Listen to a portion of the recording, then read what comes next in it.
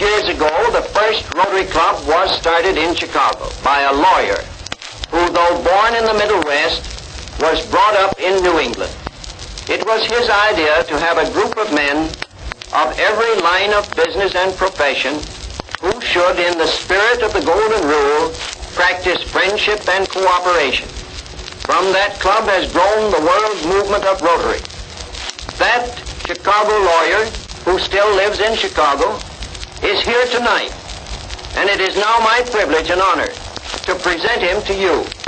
I introduce to you all Paul P. Harris.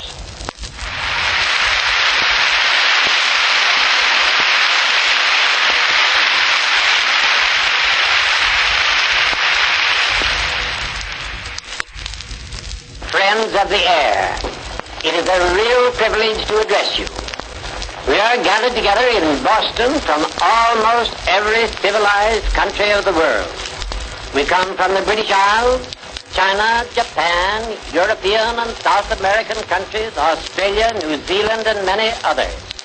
More than 40 nations are represented, and some of the delegates will have circled the globe on their return to their native country. It is a most inspiring occasion. In the presence of this gathering, my mind very naturally reverts to the first meeting, which was held in Chicago 28 years ago. 4 of us were in attendance. Mighty oaks from little acorns grow. Perhaps there are 2 features of Rotary which more than any other challenge the attention of those who are not Rotarians. One is what we call our classification plan, by virtue of which membership in Rotary is limited to 1 representative of each line of trade or profession. The other is the provision that neither racial, political, nor religious standards shall constitute barriers to membership. Through these 2 provisions, Rotary is thrown open to representatives of all walks of life, to representatives of all countries and all forms of religion. Would this seem to open the door to all manner of discord? One might think so. In fact, many have said that human ingenuity could hardly have devised a plan of organization more fraught with peril. Herein lies the genius and the glory of Rotary. The formula of procedure is indeed simple.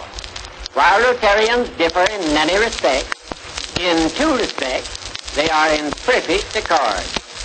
First, they believe that all nations are respectable and desire to be honorable in their dealings with other nations.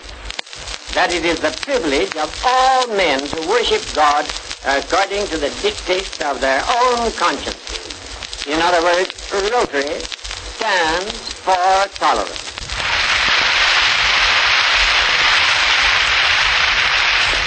Second, they believe that all honorable vocations are entitled to recognition if they are used in the service of society.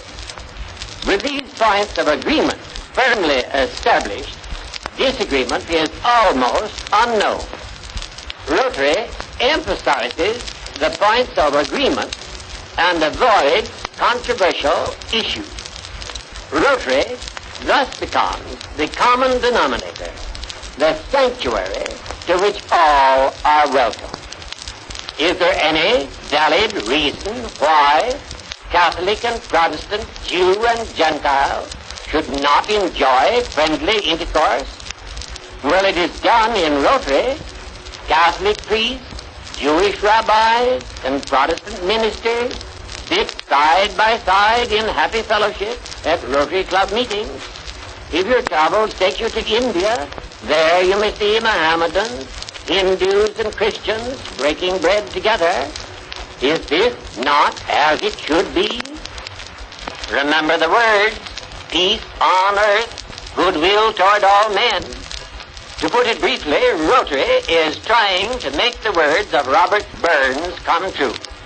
You'll remember then, the time will come for all that, when man to man shall brother be for all that.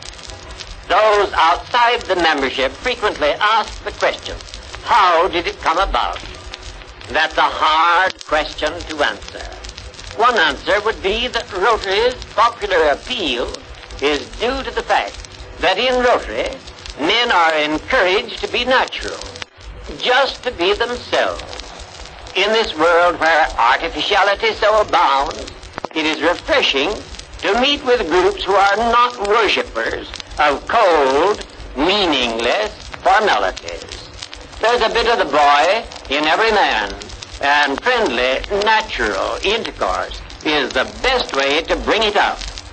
I wish that it might be your privilege, as it is mine tonight, to look in on this happy throng of big, strong men from Occident and Orient, from the frozen north and from down beneath the equator. Many of them have their wives with them. The faces of all are radiant with smiles as they clasp each other's hands. If you are here, I believe that you would agree with me in my conclusion that the words of the Bard of Air were not the expression of an idle dream, that they were indeed prophetic, and that the finest conception of human mind, the conception of universal goodwill and peace, will in God's good time be realized in very truth. Rotary, in the final analysis, is a way of life, a good, natural, wholesome, friendly way of life. The world is full of potential Rotarians who are not Rotarians in fact. Many of them are listening to me now. If you have the love of your fellow men in your heart, my friends, you are potential Rotarians.